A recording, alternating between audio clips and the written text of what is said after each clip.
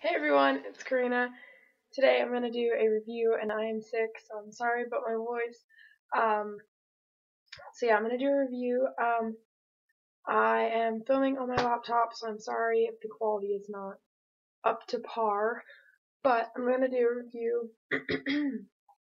on this Contour Blush 2 palette from BH Cosmetics. And it's a big palette, decent sized palette. And honestly, I got this palette, I'm just going to be straight up with you guys. I got this palette for $8 at Ross. So I was like, deal. But this is what the palette looks like.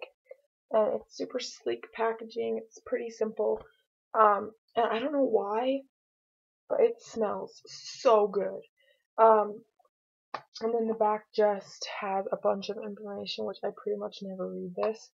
But yeah, I'm just going to show you guys some of the pros and cons of these products, color payoff, I'm going to do swatches, all that stuff. So yeah, we're just going to jump into it. And I'm sorry, I am wearing, it's a dress. It's not like I'm like wearing anything else, it's a dress. So I'm just going to tell you guys the pros and cons. So basically you just have this really nice baking powder, which we'll talk about, a like deep peach set. You have another peachy blush, a dark peach blush, a bronzer, and a deeper peach set. So these two are setting powders, that's a baking, that's a bronzer, and those are blush. So it's a decent palette. And we're just going to start with this baking powder.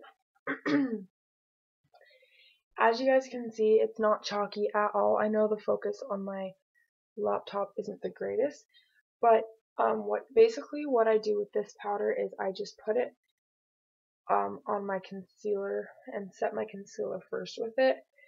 So just set this area and pretty much my high points. Basically what this powder does is it brightens your eyes up if you didn't know what a baking powder was. This one on a scale of 1 to 10 for the pigmentation and the actual appearance of the product and the color payoff and all that stuff. Not that you need color payoff for a baking powder, but it is incredible, not chalky. That one I would definitely give a 10 out of 10. Next is the, like, my skin tone kind of color. And this one, look at that swatch. Is that crazy? That's so true to its color.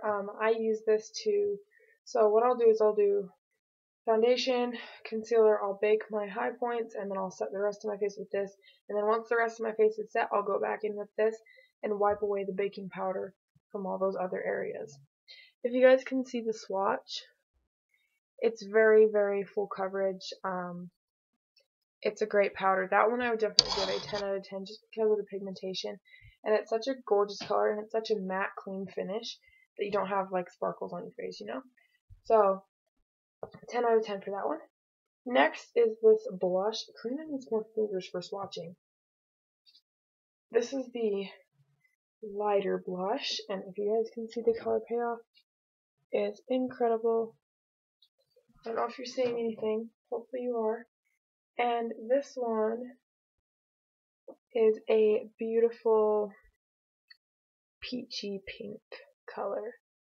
It's right there. So it's just really pretty. On this one, I would say that it does go on a bit splotchy. I don't know if that's just because of the brush I'm using or what, but this does go on a bit splotchy and it takes a minute to kind of get an even coat. So this one I would give a 9.5 out of 10 just because of the splotchiness of it when you put it on your skin. Okay, next we have this like dark, like very caramely color. And this one, honestly, ladies and gentlemen, boys and girls of all ages, children, we have witnessed the most beautiful setting powder there is in the history of setting powders. Do you see this? I use it as a bronzer because obviously I'm not that dark. I use it as a bronzer. It works amazingly as a bronzer. The color payoff is amazing. Pigmentation's amazing. This one I definitely give a 10 out of 10. The only thing I have to say about it is It does give a little bit of an orangey kind of look, so I'd recommend just using a little bit.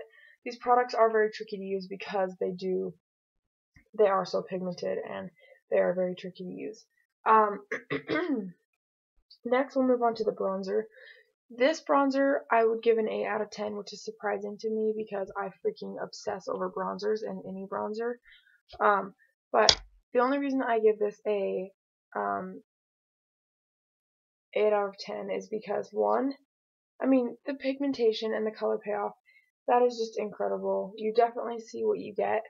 And the only thing I have to say about it is this one is not blendable at all. That is the color you're going to get no matter how much you blend.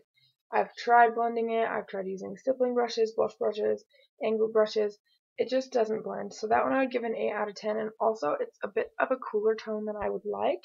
But that's my personal opinion. So, yeah, I would definitely give that one a 8 out of 10. And then the last color is this blush over here. It's like a peachy pink brownish. We're actually going to apply this one with a brush because I love the brush payoff. So I'm using the MAC 168.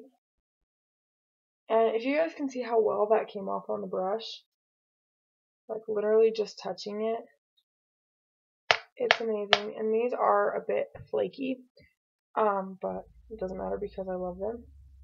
So as far as the brush application for that one, it's incredible. The color payoff is freaking incredible. It's very blendable. That one I would definitely give a 10 out of 10. So the whole palette in general, all of these gorgeous colors and the packaging and the pigmentation, the formulation, all of that stuff, color payoff, I definitely give this palette a 10 out of 10 just because I love it, just because it's an amazing product.